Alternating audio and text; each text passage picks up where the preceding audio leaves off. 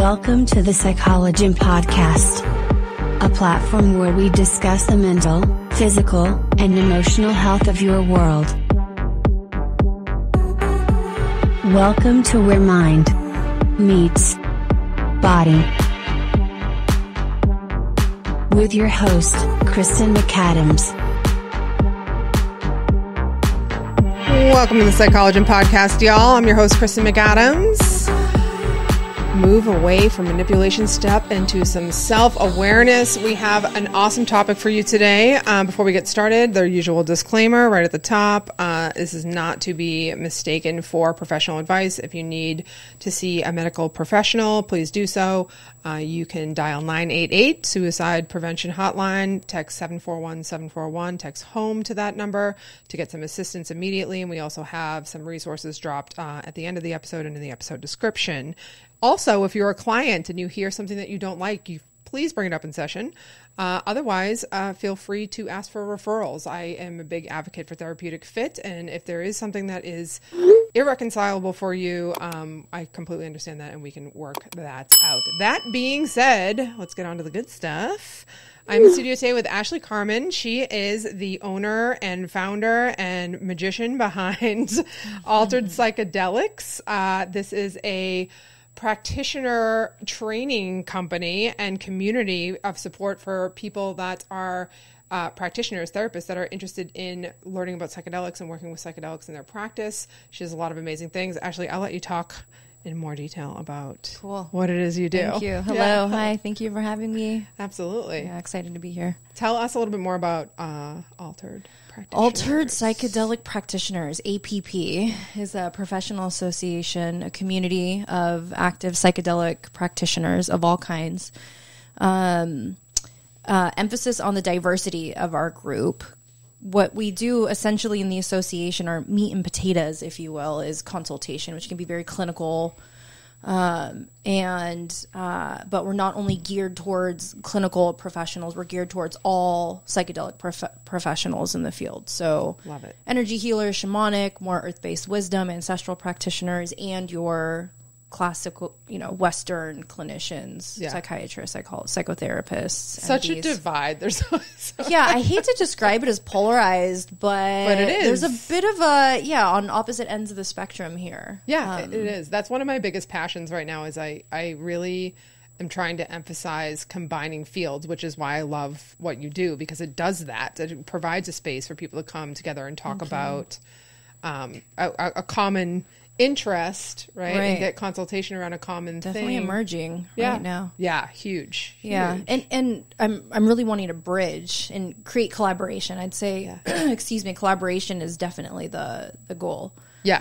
I think we need more of that in the world in general. Yes. Can we come together, collaborate, connect, explore, discuss like adults? Yeah. And not just sit on our opposite ends and yell at each other, point fingers. Yeah. Judge each other and sling names at each other. Right. And I think that's probably at the core of a lot of people's mental health challenges in general right now anyways. Mm-hmm. We were watching a documentary last night, actually, that side note that reminded me of everything that we went through during COVID, and it was like all these news clips and stuff, and I was like, oh my God, we went through that. We really just went through that. Talk about polarized. Yeah. Families, friends. Right. And it's like now we're all just like kind of sliding back into normal, and it's not the same. Like it's changed us. It's not normal. It's not. We're not back to normal. Right. Whatever that is. I don't think we'll ever be back to whatever that was pre-COVID, but that's... And as it is, how could you go back to the... Yeah. That's why it's called the new normal. Come on now. Yeah, get with the programming. And it's interesting because it's like things like psychedelics have been like diverted back into the abnormal or the alternative, right? Like they use terms like alternative to talk about... Yeah, they're othered in some ways, yet there's so much... history and civilizations for millennia, thousands of years have been used, but that's the alternative. That's not the norm. What we do now is the norm. Why? Through my mind goes, why is that? Is there something else there? Is there an agenda? Is something else happening? Why Why does that exist? That's why I knew when I met you, I was like, we're going to connect, because I'm that person too. I'm always like, yeah, but why? Right. Like, why? I want to be an 8-year-old. Tell me why. Yeah, it's this a is really happening. great question. I'm working with a client right now, and he loves to bring his son up in session, and his son is the teacher, because his son's always like, why? And then his dad, he'll go, but well, why did you ask why? And he's like, why? It's just always why, just why. And then you're like challenged immediately in that moment to be Very like, good therapeutic oh. skill too, right? Like unpack. Mm-hmm. It made me think of when I was getting ready for the show today. Like I tend to keep things pretty casual. I usually have on like some black t-shirt and a hat. Love the hat. Random. Yeah, some friends of mine got this for me because I was over it. Like people were just like, you just to skip that whole thing in the beginning. Yeah, I'm just read my hat. Yeah, the answer is keep yes. talking. I already know what you're going to ask. Here's your answer. I can't not diagnose you. It's how I think as a human. It's literally the basis of the foundation of how I think about the world. So yeah, I'm probably diagnosing you. Oddly enough, for free. You're welcome. You're welcome. Yeah, I oddly like, and it's so funny because people think of mental health as like being diagnostic, right? Like, and I don't diagnose in my practice, so I think this hat's even funnier. Thank you. Yeah, no, I don't. I don't either. And clients actually really sometimes when I had my talk therapy practice, I've actually closed that down. April of this year. Good for you. Yeah, which is big because it took so much huge. to build that and create that and go into that and get comfortable with that and then to make that successful and to find my groove with that. And then right when I found my groove, I'm like, okay, I think I'm complete. I think I'll close it down now and shift totally into psychedelics. But in that talk therapy practice, a lot of clients wanted a diagnosis. Like they would ask me for a diagnosis. I'm like, hey, I'm not coming to you with a diagnosis. Why are you coming to me wanting or needing a diagnosis? You're like, you need a therapist. You're right. You should go talk to somebody about that. Yeah, no, I find that a lot. And I think that has a lot to do with the social construct around mental health, right? There's so much time we spent trying to lift the stigma, and now lifting the stigma means making room for diagnoses, right? And there's this messaging out there that like, as a human, you're broken, you're flawed, something's wrong with you. You need to like take some sort of, antidepressant, or you need to take a Xanax to calm down. Like we're always trying to like put ourselves in some sort of like box that it's not human. Good enough. I mean, there's just like the medical model that's what it's built on. Like you're not going to get your therapy paid for. You're not going to get your prescriptions at all if you don't have this billing code, which is like emphasis on billing code. That's where I think most of this came from, is it's a billing code and justification for medical necessity. It's an insurance ploy. Which is guised in like standard of care. It's guised in like, oh, we have these standards to keep you safe, but I think it's just making people sicker. Yeah, well, there is a box that happens. It's a bit of a trap, and I make space for all of it because the client's experience is what matters. It doesn't matter my opinion or what I think, and I leave space for that. And so it can be very validating to be like, oh, other people have what I have and suffer from borderline personality disorder or panic attacks, and it's not just me, and it's, I'm not the odd person or the weirdo here. Like the rest of other people in society have this too. So there's a bit of like validation that is therapeutic in a sense, but then we're labeling ourselves. Now we're identifying as this diagnosis, and where does that? Is there a ceiling? Like where does that end? Does that mean for lifelong? Yeah. How do we experience that? I very much try and shift clients out of it, and I let them know also I don't work from a diagnostic perspective. This is your human experience, and personally, I believe we're all on the spectrum of these diagnoses to a certain degree. We all experience these things, a little bit of maybe narcissism or depression or anxiety or relationships can become exaggerated or valued and deep because we're humans with brains and we're complicated plants. You want to put us on paper and make it black and white. It just doesn't work that way. Nope. It only works that way for a regulated system. For insurance purposes. Insurance. Yep. There's that fucking insurance and bane of my existence. It's interesting though, you talk about that that sense of community, like that, like, oh, I see this in other people and other people struggle with this and it's not just me. Like, I feel like sometimes that's the buy-in to expanding your perspective. It's the buy-in to, like, it doesn't really matter like how you enter that type of processing. Like sometimes the way to enter is like, oh, mental health is a thing. It's important for me to take care of my mental health. Yeah. I saw on TikTok that I match these diagnoses. Right. I have ADD. Yep. I have ADD. I have autism. I have, Tourette's. I have TikTok. Yeah. I can appreciate the normalization of it. I appreciate that, try and bring some silver lining or gratitude to it, that it's more common talk and commonplace. And I think with social media, those generations, it's spread and it's just become normal, and it's okay to talk about your feelings. Yeah. But like with anything, where's the harmony and balance in it? And it's trying to find a way back to like connection in a way, right? Like the internet and everything, and COVID, and deterioration of families and neighborhoods and things like that has like drawn us into this isolation. And then you hear that repeated. That's part of the thing that we listened to last night too, is like you hear on repeat, like you're alone, you're lonely, you're alone, you're lonely, you're isolated, you're alone, you're lonely. And then people are like, I don't know how to find community. So then they go online, they go on TikTok, and they say, I can relate. Trans or queer or have borderline I or must belong to this category. Autistic. Yeah, can I belong? And these are my people. Let me connect with them. I'll be accepted here because we're the same in that way. Yeah. Yep. There are other ways. Yeah, there are other ways. Well, my thoughts exactly. Yeah. Me and Ashley just sigh. Don't even know where to go. Yeah, there's so much, but it's a normal part of human behavior. Also, as it is. Yeah, like it's what do I need to do to stay a part of the tribe so that I can eat and have protection and have people helping me raise my children? Like, what do I do to stay tribal to make sure that I'm being accepted and not being rejected? Because rejection is death, could mean death. And it's got to be so hard for people to wrestle with that these days. Like just the whole emphasis on authenticity and individuality and hyper independence as a coping strategy and all of these things, right? And like we're calling all the men narcissists, we're calling all the women BPD, and now everybody's has a free license to behave poorly and like identifying with their behaviors, and you're like, you're not your behaviors, right? Like if you were to really face your fears and tolerate that discomfort and like take a breath and go, embodiment, I think, which I was going to end with today, but we can start with it too. Like, I feel like that 80% of that embodiment coupled with like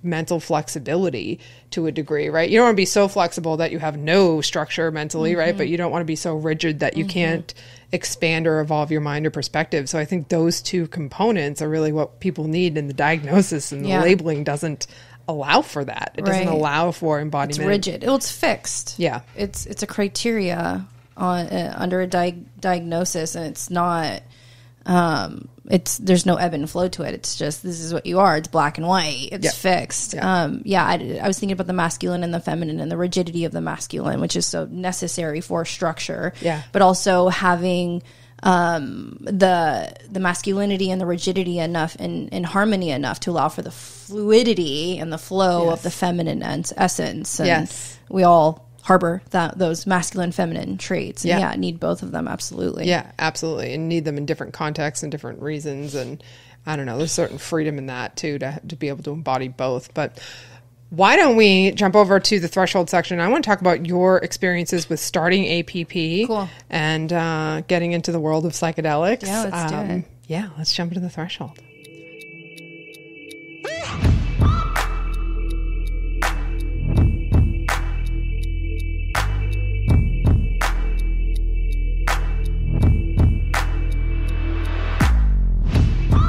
Good job. Yeah, way to go. Crack that code. Solving problems between segments. That's right. Our producer's a champion over here. Crushing. Yeah, feel free to jump in if you have any questions too about psychedelics, because I know that you don't have a lot of interest or experience. I'm sure I'll get there at some point here. Yeah, he's been curious. He just wants to know, Psychedelic curious. Yeah, we're big proponents of that. That's a group too, isn't it? Right? It should be. Where's your tag? Do you have a sticker? A hat for that, maybe? You got some swag? Hashtag curious. So I think a lot of times doing this podcast, I'm always like nervous about if I say anything, right? And I think that's a common fear with therapists and practitioners, right? Yeah, don't self-disclose. You're not human. Yeah. Black and white, tabula rasa. Yeah, don't be a human. Don't be, don't be a sexual being. Don't be a curious being. Don't have any preferences. Don't have any opinions. Yeah. Don't like colors. Yeah. Don't wear your ring. You have to remain a blank slate. You put up an awesome post about that the other day, talking about graduating, and you're like, I'm a therapist, right? Like, what about the people that I did help? Like, you're going to come at me with this judgment about who I need to be as a therapist, and I just had so much respect and appreciation for that. Thank you. I was lit. There was a lot of fire and passion behind that, and I saw this one small thing which obviously had nothing to do with me, but it was the can opener to a whole can of worms of something that had been accumulating for a while, and it was just like, you know what, I'm just gonna say something. I don't often take to social media to like air or vent, but I do. I love that shit. I every once in a while I'll just be like, you know what? I just want everybody, the whole world, my whole 2,000 follower world. I want everybody, all 800 to know how I feel about this. Okay, listen here. Think about that. Chew on this. These are my thoughts. Right. I need you to hear them. I matter. No, I love that though, because I think that is a shared perspective among mental health practitioners. Not everybody, but like I certainly had that. And being here and doing this podcast, like for the first 3 years, I was like, I can't say that. I have to be careful. And there's so much fear. You're being a good therapist, good little therapist. Governing board's going to come in and spank you if you cross the line. Not in my personality profile. That's not in my personality profile. To comply Rebel. Is not. Nice. It's not. This is why we're here. Yes. That's totally why we're here. That being said, like, growing up, and this is why I was like, I'm going to self-disclose, right? Like growing up, I did a lot of mushrooms growing up. I smoked a lot of weed. I did a lot of mushrooms. I don't do any of that as much these days, but back then I did a lot. And I think that the psychedelics actually, it was different back then. I feel like it's so much more like branded now, or like, I don't know, like the weed these days or marijuana these days way different than it was when we had to like go to somebody's weird basement in Boston and pick seeds and stems out of stuff. Yeah, that's like a whole thing. Crack open the Swisher Sweet to roll the blunt. Yeah, like it was a whole process. It was a whole lifestyle, right? You got choices and options now. It's so different now. It's wildly different now. But I really do think that introduction to psychedelics, like I was so passionate about lifting the stigma of mental health, like we talked about earlier, and like I was so passionate about like using these natural things as tools for experiencing a different way of having that mental flexibility, changing your mind, like just having a different experience, and I did have different experiences, and it did feel so, and I'll talk about this a little bit in the research too, but it did feel like so mind opening at its core, just basically at its core. Consciousness expansion. Yeah. Yep. Absolutely. So I appreciate that. And I feel pretty comfortable being, open book, even as a therapist. I think it took me a while. I've been practicing for 7-8 years now. It took me a while to get to that point. It wasn't always like that, but it turns out weights.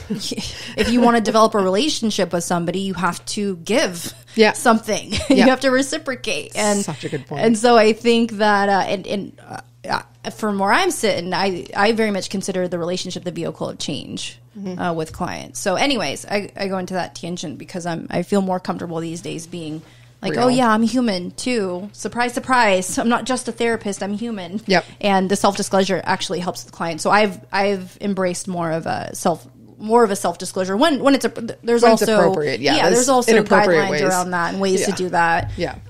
But appropriately self-disclosing. So yes, I did drugs in high school, and I've done the drugs. Yes, I know what they do. Experienced drugs. I put some things in my system, and psychedelics weren't actually that common. I'm from the San Francisco Bay Area. For my generation, it was a lot of weed, which I did very much abuse. I'm actually kind of coming full circle with cannabis now, because I've been invited to like cannabis ceremonies, and I was such a stoner in high school. Me and my best friend, our senior shirts were MYM, me, you, and Mary. And she was 4 and I was 20, and we would like hit bongs on the way to school, like on the way to high school. And anyway, I was a stoner. Like I went deep with it, and so I feel like I've abused the plant, and I was very abusive in that relationship, and so did that for high school through early 20s and then mid 20s was like, oh, I'm actually kind of uncomfortable when I smoke weed, very self-conscious, and this is not fun anymore. And so stopped and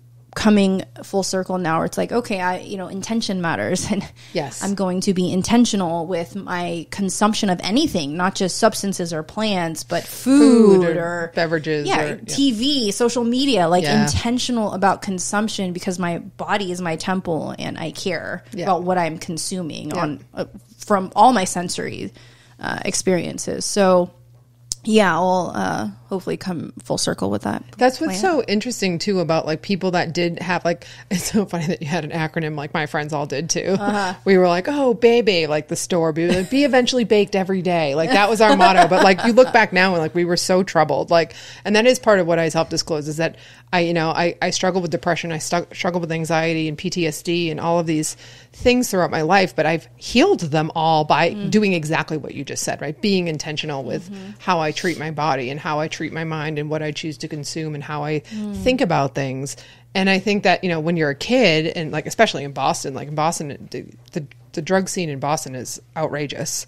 Like the majority of the kids we went to high school with overdosed and died on heroin. Oh, wow. Yeah, That's hardcore. Very intense. So we were like the good kids in comparison to that. It's pretty much like all of New England too. It's not all of New England. Especially when you get into like the northern states, like opioids, New Hampshire. Oh yeah, it's real bad. Like New Hampshire, even parts of Vermont. Like it's for a lot of reasons. Yeah. We could do a whole other episode on that, but for a lot of reasons, it's very rampant up there, and it's. I don't know. It was at the core of why I started down the path that I did. My best friend overdosed and died on heroin addiction, and I was going to leave the field of psychology, and then that happened, and I was like, well, now I have to dedicate my entire life to this, and got a degree in substance addiction and all that, substance abuse studies. But I spent a couple years in working at a residential rehab. Yeah, that's a whole experience in and of itself. Yep. It's a whole revolving door of things too. Like, thank you for the work that you do. Yeah, I mean, same. Cheers. It's tough work, but I really appreciated all working with that population and being required. I guess kind of coming back to the post a little bit. Yeah, being required to have that experience. Needing 3,000 hours. I was an intern I spent 3 years at a residential rehab, government-funded program, 15 women living in one house, detoxing. Yep. Government-funded program means that I was working with homeless people, no resources, homelessness in the San Francisco Bay Area. I've got some people from the Tenderloin districts and some prostitutes from East Oakland, and I've got some gang members from Redwood City, and we're all kumbayaing, detoxing off heroin, we're all on our doing methadone, music therapy, and figuring out life together in one house. It was exactly what I needed. Yeah, it was exactly what I needed to learn some skills. To sit with people that have been through some heavy shit. And to moderate myself and to regulate myself and to notice myself and to become aware of my thoughts and become aware of my feelings and to become aware of my biases. Totally. And how do I employ interventions and how do I employ skills and what's right for the person and what matters and what the fuck am I doing? Yeah, how the fuck do you work with humans? Yeah. Everybody's a little bit different and it requires a skill set. So it's I'm very grateful for that time. And it taught me a lot about trauma, and 100% is a part of my tapestry and journey that brings me here to the space of psychedelics, and really respect the people that put in the work to, meet, as outlandish or ridiculous or arbitrary as they may seem, to meet the criterias and get the qualifications to do the work. I mean, I take the psyche very personally. I take it very seriously. I try not to take it too seriously, because we can always work with things, but it's spiritual, it's personal. Like it's, I don't take it lightly. Yeah. I handle it delicately, no matter who's sitting across from me. And so there's a great deal of respect that I bring to that. And I question people that may poke and prod around in there because they have granted themselves the ability to do so. Yeah, I hear a lot of really terrible things too from practitioners or like friends of friends or people that have shared, those types of internship type experiences where there's the belief that you need to keep people sick so they keep coming back, and like you don't need to be as effective, right? All you need to do is like validate and hold the job space. Security? Right. And it's like, but it's like that, right? Like they weren't doing what you were doing and sitting there in that space and saying, how do I work with these people? How do I make a change? How do I come up with a solution? Like, how do I embody this practice and come up with a way to actually help people? Right. Because you look at the government funded programs, or you look at like the rehab and the treatment centers and the revolving doors around those things. And it's like, you know, it's great for practitioner development and stuff like that. But at the end of the day, it's like, what would you say we're doing here? What are the tools and resources and skills? And I think that's why, you know, psychedelics is such an amazing cutting edge thing that we're doing now, which again, been around for thousands of years. Even the actor, like the research, the act of studying it has been around for decades. And we're only now just starting to, I mean, really scratch the surface, even though we have a lot of knowledge about it. So what brought you into it? God brought me into it. The short answer. It's a great answer. But you know, so just like my personal, I got into it personally and professionally at the same time. And my first introduction to psychedelics was actually in the 6th grade. With my cousin, who turns out didn't have such great ideas, but was a lot older than me, and thought that we should eat mushrooms on a pizza. And so we ate mushrooms on a pizza. I'm in 6th grade. He's in his early 20s, and watched The Cell with Jennifer Lopez. I don't know if you remember that movie. Yeah, I do remember that movie. That is not a movie you watch on mushrooms, not in 6th grade. No, very poor idea. But that was my first introduction to psychedelics, and I felt complete with that. I never needed to return to that experience. I don't need to do that again. And so didn't touch another psychedelic until my late 20s. And part of actually what influenced not returning to psychedelics was my experience at the residential rehab, where I worked with a lot of clients that had substance-induced psychosis. And they were working with abusing... non-intentionally abusing psychedelics, and also had a myriad of other variables, which need to be in place to induce a psychosis. You know, a genetic predisposition or not, like your how well you're sleeping matters, how well you're hydrating matters, the quality of your relationships and your environment matters. And so they had, you know, the perfect formula to induce a psychosis, and were abusing certain psychedelics. So I kind of saw that also. I'm like, I'm still good. Don't really need to touch any psychedelics. I like the way that I'm filtering reality now. So I'll steer clear. And then had a friend in my late 20s that just couldn't take her hands off a mushroom. She was just gobbling mushrooms and was having little bouts of psychotic breaks here and there. And I'm good. I don't think I need to go there. But it had a transformation. When I turned 30, I left my ex-partner of 6 years that I was engaged to. I lost 60 pounds. I had a whole thing with like Catholicism versus spirituality, and was introduced to mindfulness and Buddhism, and then was feeling more called to psychedelic. There was a curiosity. I didn't even know then like what a calling was, and I describe it now as a calling, but then was just like, oh, it's just a curiosity. I'm curious what's here. And so dropped acid at the Chinese New Year parade in San Francisco as my introduction, because that's a good idea. 2 major intros. Dragons and fireworks and police and no pressure there. You know, I needed to retreat to the house, and then spent the rest of the experience looking out. I think it was the Coit Tower Hill, where it just looked like a UFO. I'm like, this is really, really rad, and was enjoying my experience. And what came of that was my trust for myself. I was like, okay, that's such a good point.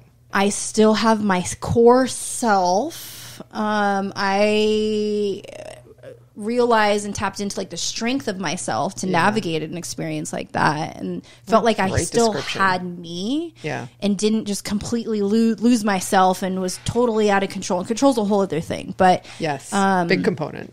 Safety is what I gained from that experience. Like, okay, it's safe to explore these things and to venture off in my consciousness in these ways, and to explore the psyche, and I still have myself and feel safe doing so. So that was not the best way to introduce that, but it's how it happened, and I felt a lot of safety there. So then I began exploring with psilocybin, and knew that I wanted to take it up professionally also. So I was personally exploring and professionally seeking more education around it. That's amazing, and it's like it encompasses every angle of being an experienced practitioner, right? You're like, not only do I have this experience of working with people that have had induced psychosis because of these variables, right? Or friends that are just doing it on their own, but my own experience, bad ones and good ones, right? Yes. Like I've had this whole breadth of knowledge that I can bring to the table, talk about being a real lived person with a shared experience and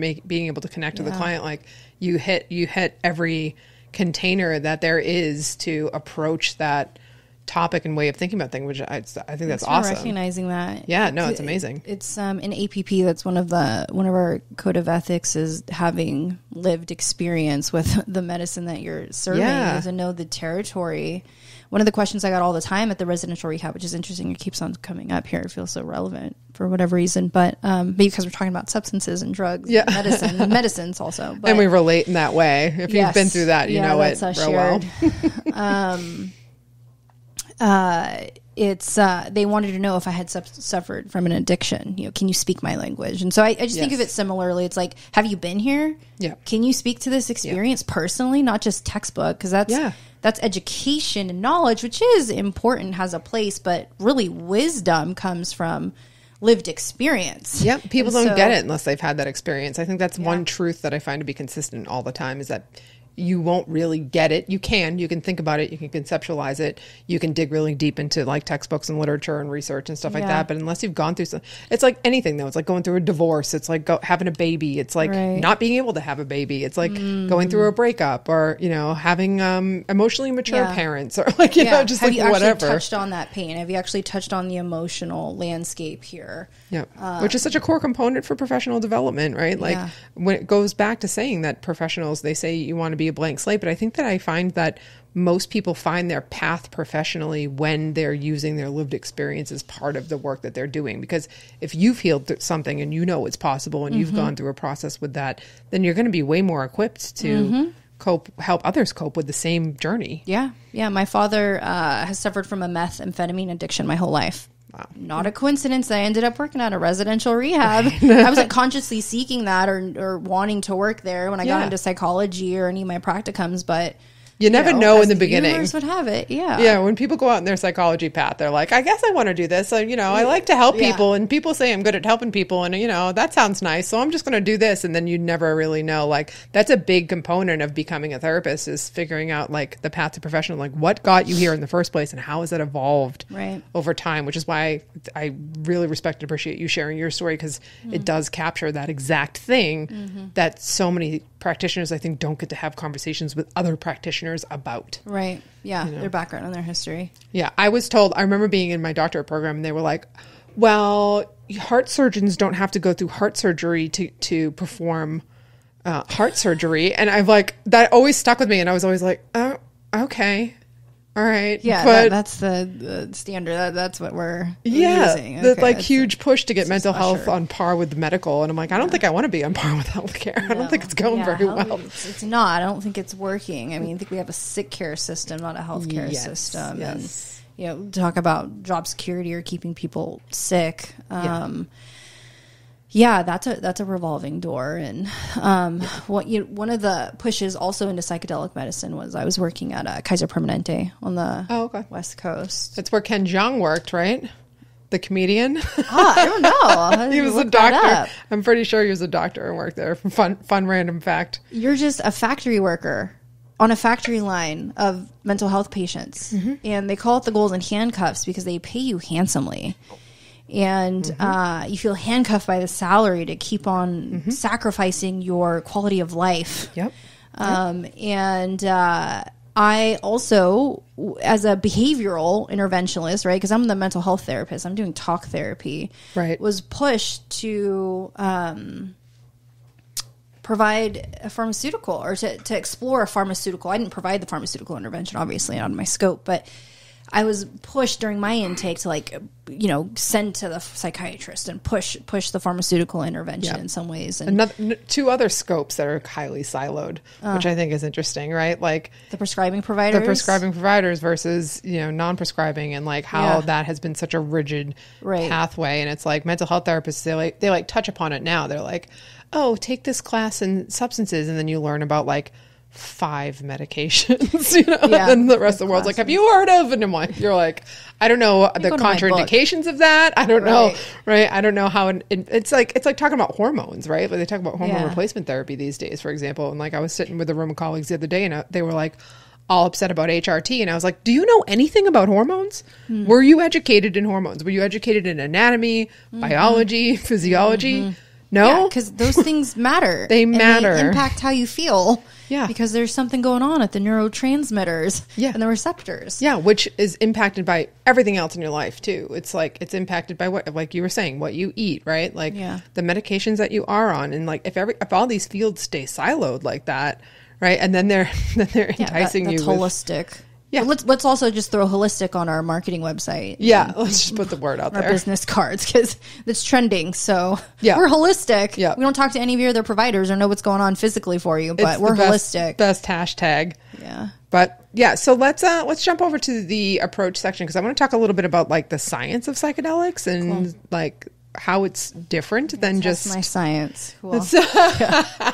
We got some research to throw in the episode description we can play with. So. Nothing too crazy. I've reviewed it I don't know how many times, but it's not really the basis of the work. Suit. Yeah, like the science. Yeah. Trust it.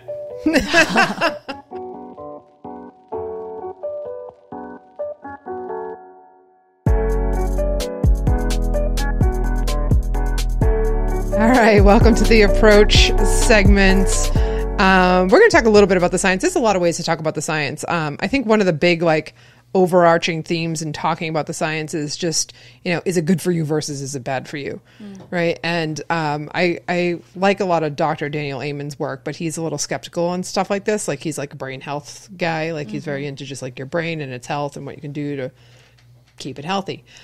So he referred to psychedelics as sort of like, because they call this the psychedelic renaissance now. Like it's on the MAPS website, right? Yeah, and I don't mean to interrupt you. No, go ahead. But it's so interesting, the Renaissance. I had it described. This was described to me, which I've since taken on. But it's an ecosystem that's emerging, and to consider psychedelics, to call it a Renaissance, which sounds like such a short period in time, or to turn it into an industry. Yeah, boxes to put psychedelics in a box feels really counterintuitive to what's actually wanting to emerge here. It's an ecosystem that has been around for a very long time, and in our society and what marketing and in the fields and how we just approach capitalism, if you will, it's wanting to kind of put what's happening right now in a box by calling it a Renaissance or calling it wanting to package it. Yeah, it's just so much bigger than that. So that comes up for me as I hear that. But please, Kristen. Yeah, no, well, and that's what's interesting, because I think the most you think about putting things in a box. I think the best, this T-shirt, right? Like you look at this T-shirt and you're like, oh, I know what that is. It's Jack Daniels, right? We have this conditioning about preconceived packaged ideas, right? Like Jack Daniels is, you can picture Jack Daniels himself. You can picture the cowboy hat. You can picture like the logo and like it's related to Johnny Cash in Texas and like all these things, right? It comes with this set of like words. And when we put stuff in boxes that way, right, it doesn't get to be a curious exploration, evolution of things. It doesn't get to be like the essence of what psychedelics, I think, is expansive, right? It's not restricting. Yeah. So when you think of I think the most common word associated with psychedelics outside of just the word psychedelics itself now is the idea of MAPS, the Multidisciplinary Association of Psychedelic Society. I don't know. Psychedelic Studies. Yeah. Acronyms. But it's like you look at stuff like that, and every time like the government or academia, right, with research, because research can only look at so much, it can only look at certain variables, so you wind up scaling down and shaving off different elements of things in service of trying to so it's bite size, possibly prove or disprove something, which is interesting about some of the research. And I threw a variety of research studies in there. Some of them are just about like the research grants, like they say that there's all these grants out there, but like there's really no government grants for psychedelics, I'm told, which is weird.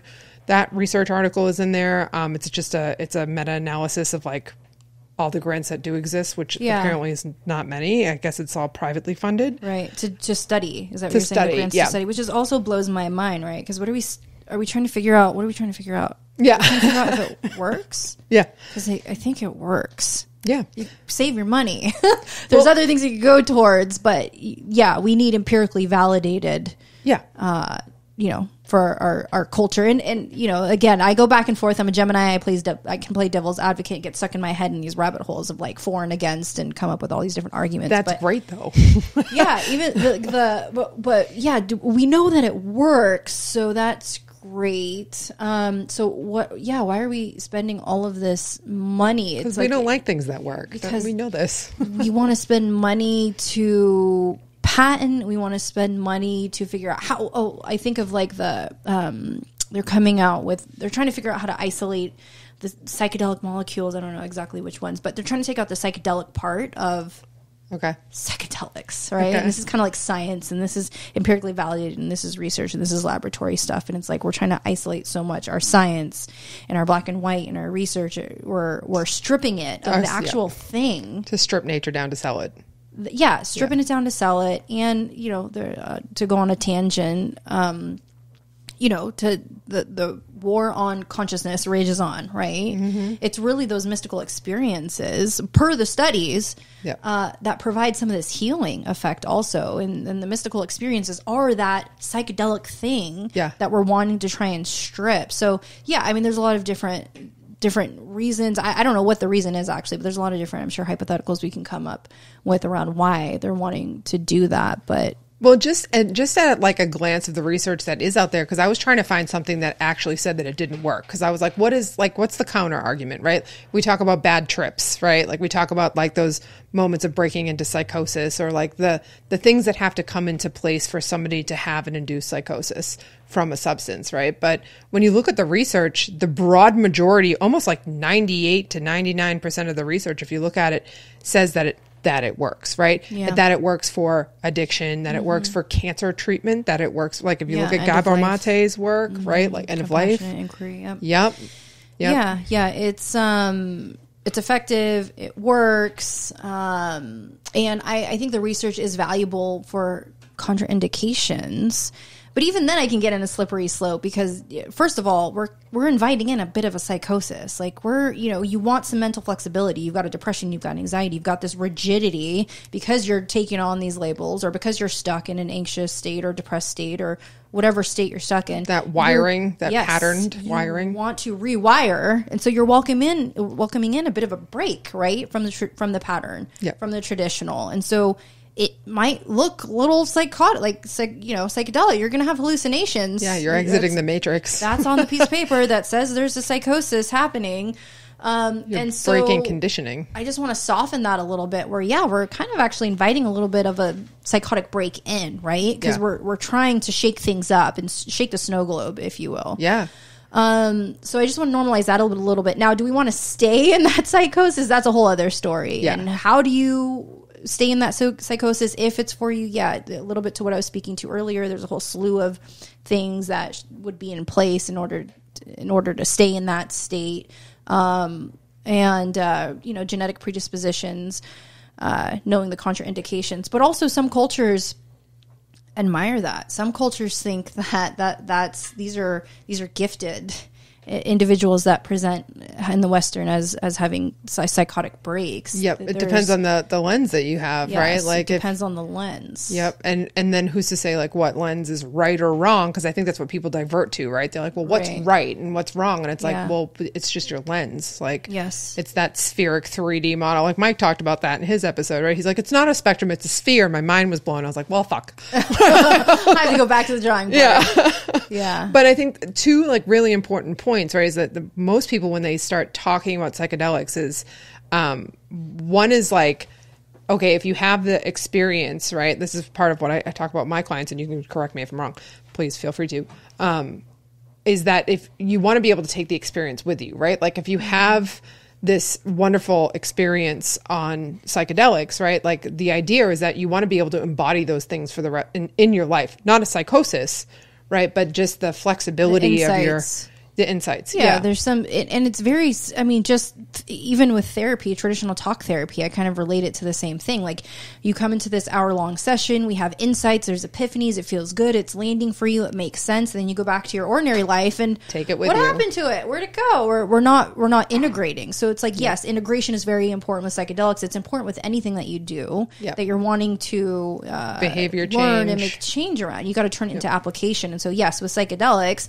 there's other insights. Maybe it's a vision, maybe something you got the code for something, or you got some download, and it's great for that psychedelic medicine experience for during the ceremony. But what does it matter if you're not turning it into application and integrating it into your everyday life? How is it useful to you? Where do you get your money's worth? So, and I imagine that's where the abuse line is that like, if you think that you can't integrate that experience beyond just the use of the substance, right? Like, then you'll be like, well, I have to use the substance because I have to have this experience. And then you get addicted journey hoppers. to that. Yeah. That's I didn't know that was a literal term. I just made it up. I feel like somebody else has said that. I don't think I made it up. But yeah, you get journey hoppers. We're coining it. Just want to just hop from journey to journey. And there's a bit of you're high.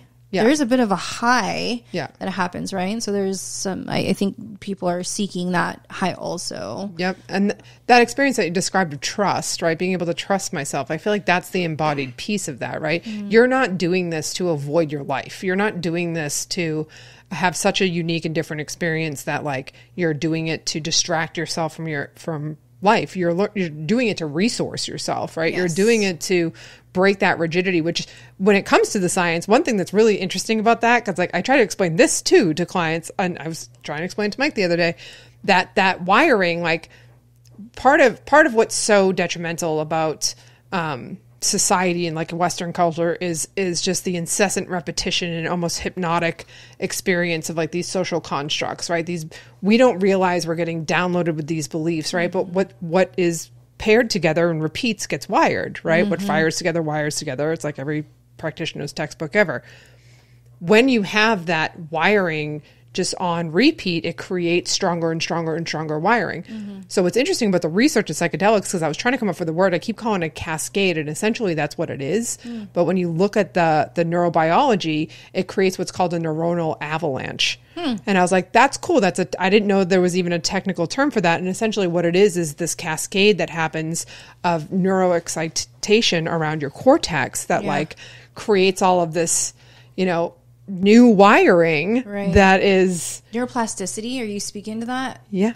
Is that same thing? Same idea, right? Because and that's in essence what the neuroplasticity is that you're changing the firing of the neurons and the synapses in your brain. Yeah, the capacity to rewire the neural pathways, which, the neural pathways are the unhelpful or helpful thought patterns. Yeah.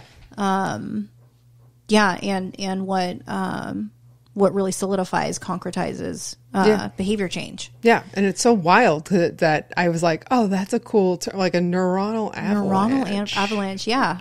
Yeah, I like that. I was a big fan of that. I like that. And because it just gives you it almost gives you like a visual representation of like what could happen when it's almost like a pouring out of that rigidity, right? Shaking up a snow globe. Shaking up the snow avalanche, get that snow shook around. Yeah, I love it. Because the well-walked trails are no longer in service. And so we need some new trails to walk. Yeah. And so you got to shake it up a little bit and find those new paths to create and be which is possible. If you look at, if people look at depression and they think of like, oh, I want to take an antidepressant to fix my depression, right? And what they're saying is I don't have enough serotonin and I don't have enough dopamine and I want to boost that serotonin, I want to boost that dopamine, then why wouldn't you be able to have flexibility, like neuronal, because that's what you're saying, right? When you're saying I'm going to take an antidepressant to feel better, you're saying that you accept the fact and you acknowledge that you have plasticity, right?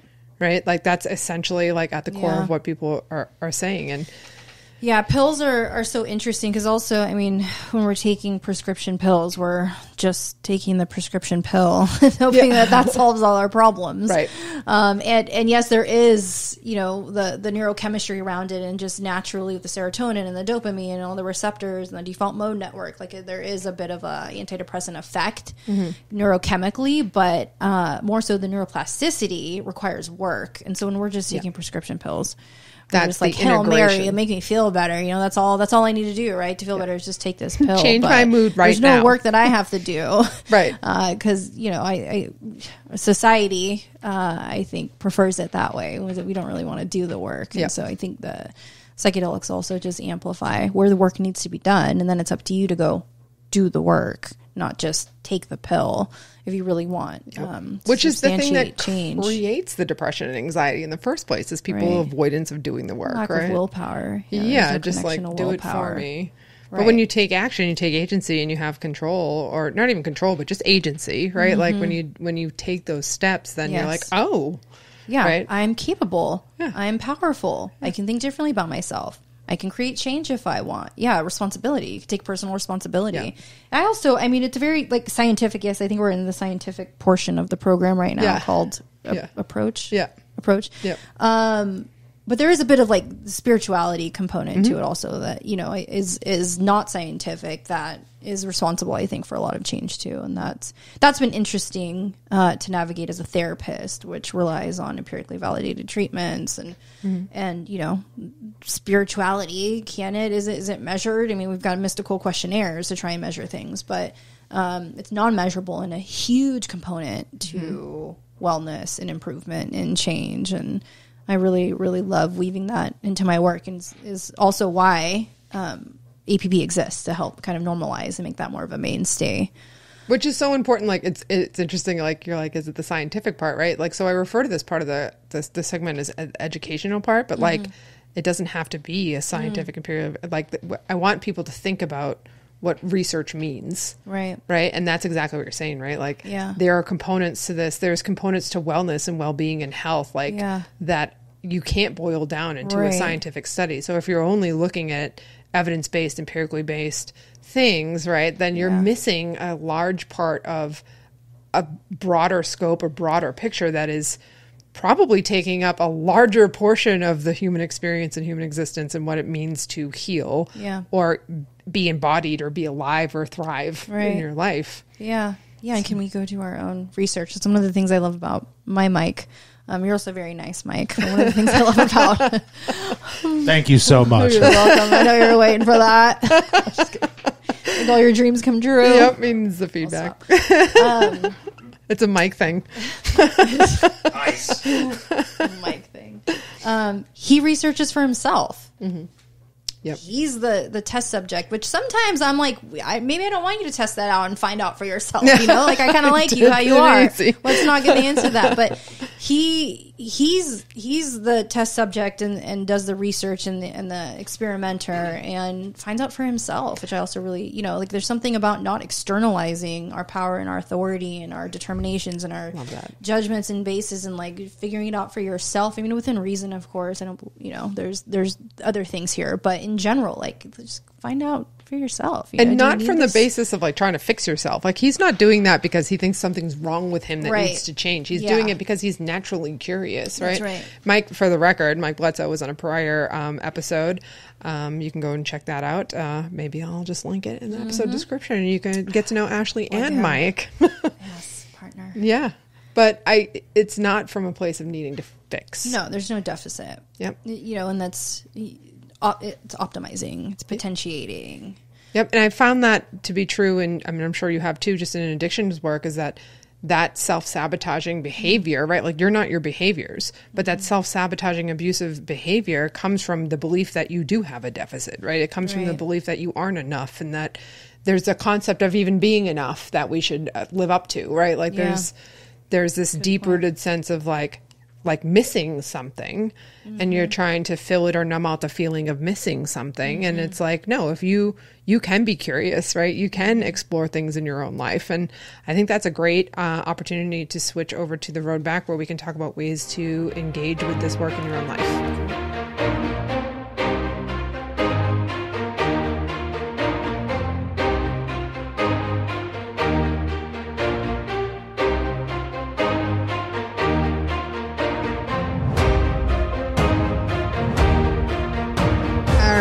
right. Welcome to the road back. We're going to keep it short because we've been talking for a while. Yeah. It's our adventure music. We start with some curious music and then we go into all right, take some agency. I'm nervous. Go on your journey. So I love what you've done with APP just because I'm super passionate about practitioners having a sense of community, resources to tap into, places to learn, places to turn to. I'm going to drop the website in the episode description. The website's beautiful. It's phenomenal. It encompasses everything you've talked about. It encompasses the code of ethics, each different type of psychedelic, and then mixed medicine models. And there's so many cool things on there. So I highly recommend that you go explore the APP website, alteredpractitioners.com, correct? Yes, alteredpractitioners.com. So what, in your opinion, you've built this beautiful thing. How do people start to engage on this journey if they're curious about psychedelics? Because I've tried to look up resources just as a general, citizen looking up resources. And there's not that many. It's hard to find places to start. It's really land dependent. It depends on what land you're standing on as you're seeking. You're talking from a client's perspective, right? Because the APP is tailored to the psychedelic practitioners, the facilitators of the psychedelics. But if you are a seeker, a journeyer, an explorer looking to get into psychedelics, yes, it really does matter if it's a scheduled substance or not, where you're at, what your accessibility is. That's what it comes down to, is accessibility. Do you have accessibility? Yeah. To these medicines, and safety, right? Yeah. Yes, and safety. I mean, you want to have access to education also, which I believe is the way, is more than just having a ton of education, so that we know about dosing, and we know about who shouldn't be taking it. We know about the contraindications with medications, if we're on SSRIs or MAOIs. That stuff does matter. Yes. Do I need a sitter or a guide or a therapist? I mean, there's so many different things to educate around when it comes to psychedelics. I guess legally, the low-hanging PC answer is find a clinical trial near you if you want to explore legally and you're seeking for mental health. If you feel pretty stable in your mental health and you have access, then, find some education on dosing and start small. If you're really seeking because there's some mental health that you're wanting to work on, it probably, could be smart having at least a sitter, maybe a guide or a therapist, just depending again on what you have access to, or an administrator even is what they're called in Oregon. They're not therapists, they're administrators, and all their backgrounds vary.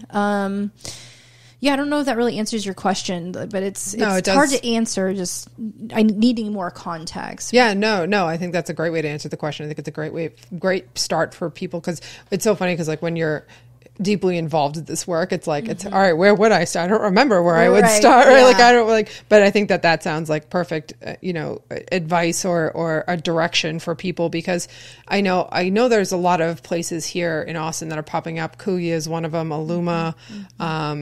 Roots Behavioral Health, they all do some sort of well, there's ketamine, right? So ketamine is legal for treatment, and it's a dissociative. Debate is out about it being a psychedelic. It alters your state, so it's a psychedelic, and that's a good place to start. And I depends on the clinic that you go to. Technically, again, medical necessity. There's some medical necessity in order to receive a treatment, but there's also clinics that will treat you if you're just wanting to explore, potentiate, optimize your experience. I feel like it's a little bit still going going to any doctor too, which I think people are not very well versed in terms of how do I talk to a medical professional? I don't know what questions to ask. And I know that I've heard some horror stories about people that they say they do integrative work, but they don't. They have people, dosed with these medications and then they just leave them alone. And it's no, if you're going to, that's not an ethical way to function. So if you're going to seek out a practitioner or administrator or anything, right? To know what kind of questions that you might ask them, and what sort of what to look for in terms of getting started. There also is very much an underground. I mean, we're talking about the above ground, and practitioners are licensed or qualified or have done whatever to sit in front of you to call themselves, however they're framing or labeling themselves. But then there also is very much an underground market where it is not governed, and there aren't any qualifications, there aren't any requirements, certifications, or criteria that you need to meet in order to serve and provide that service. And so that's when it becomes even more important to ask the right questions, and how long have you been serving this for? What's your personal experience? Well, what happens if things do go awry? What can I expect after? How do you work before and after, especially with psychedelics? What's your energetic hygiene? Do you have any traditions or rituals? Yeah. Is this a ceremony or is this like therapy? How would that practitioner, how are they going to work with you? Are they a coach? Are they a therapist?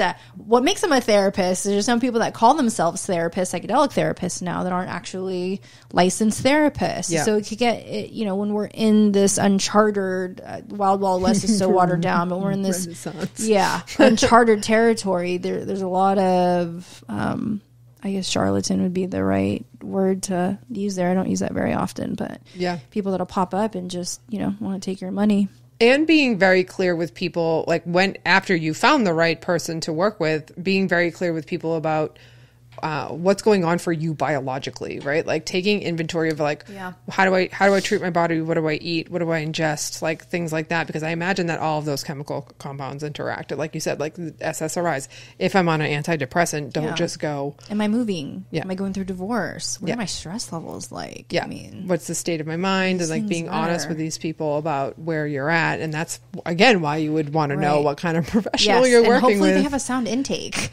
And they're also running you through a process. Exploring these things, which again could be a bit cultural. Here we go, devil's advocate, because in Peru or in these jungles, do they have like a full-blown intake for you, and they want your family history and your social history and your medications and your supplements? And no, they're just like, get in the tent. They're like, more medicine is what you need, which I'm not judging and saying is good or bad. So it really there's like a cultural perspective, but here we have the opportunity to we know these things, I think it's better to be more prepared on the front end than not. Yeah, I think that's very helpful for practitioners and clients alike. So do you have anything going on with Altered Practitioners? Do you have any workshops, We have some groups opening up.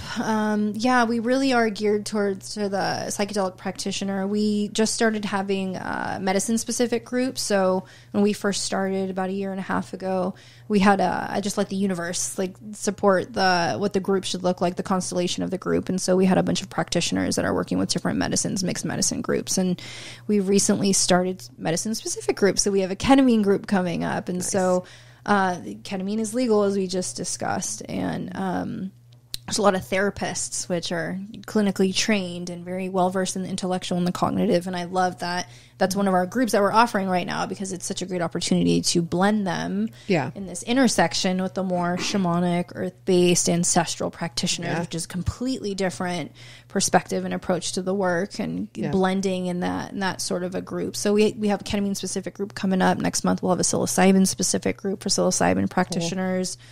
We just started a cannabis and salvia group, which is wild. There's really not the practitioner that's running the group works with both cannabis and salvia, but other than that, there's really no, are they brother, sister? I'm not an expert on these plans to say, but that is one group that we have right now is cannabis salvia. So, and I look forward to having more medicine specific groups, more medicines come online. Well, and if you are a practitioner and you need that diagnostic lens as a pathway into this, I do have some research that I'm dropping in the episode description that does talk about the impact and collaboration combination of DBT, CBT, ACT, things like that. So it does show in the research that these things are, if not an adjunct, a remedy in conjunction with those modalities that you might already be trained in. So IFS is huge. IFS, yep. There's a lot of research around the evidence-based practices that already exist for mental health practitioners in collaboration with psychedelic use. So. Yes, and the tricky part is just knowing what program's the right program, what's actually going to be recognized, because it doesn't really exist right now. The governing boards are still being figured out, and so what does it actually mean? Always being figured out. What do I need? To be licensed? So who we don't know yet. But there is a lot of good, nonetheless, regardless of what may or may not be recognized, a lot of good education that complements the psychedelic space. There's a place to start. And not just these empirically validated therapies or orientations, but also other spiritual practices and traditional, native, indigenous practices too that support if you have the wonderful, amazing opportunity to be able to study or apprentice under one of those. Yeah, that's it's amazing. I love the work that you do, and I love that you have created this space. And I'm glad that you gave up your practice to do right. to Here do I this. am. We'll see. I'll keep you posted. It's Working great. out so far. It really is my heart's work. Yep. And I love, and it's funny because people always talk about like, finding your purpose and finding your passion. And I think we think of it as being this like grand strike of lightning, but it really isn't, right? It comes in this small, curious way. And if you notice like what you have the proclivity toward, right? And you follow those lights that light up the path along the way, you really do. Curiosity. Yeah. You line up, right? And I followed the momentum. These groups started in my living room because I needed community. Yeah. And then there was a demand for another group, and then a demand for online groups, and then a demand for a website. And so I'm just really trying to listen and not think and just feel into the knowing and the intuition and trusting. A lot of trust and surrender in this, in trusting what I'm doing. And I really 100% believe in it. So I trust that. And I'm in service. I love it. I'm in service. I'm just doing what's being asked of me. That's such badass work. Thanks so much for coming on the show. Yes, I really appreciate it. This is Ashley Carmen. We'll be dropping all of her information in the episode description, so you can go check her out on your own. And we'll see you next time. Awesome. Thank you.